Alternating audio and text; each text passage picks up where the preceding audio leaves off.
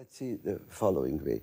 A conventional rubato or agogic would be to play the first beat of anything a little bit longer and then make up for it.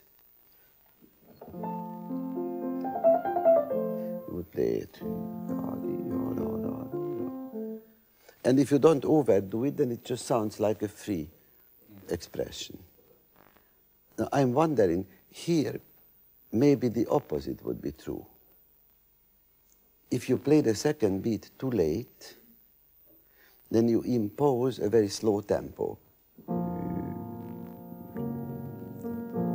And you cannot make up for it anymore. Maybe the second beat should come too soon, almost. Kind of no tempo.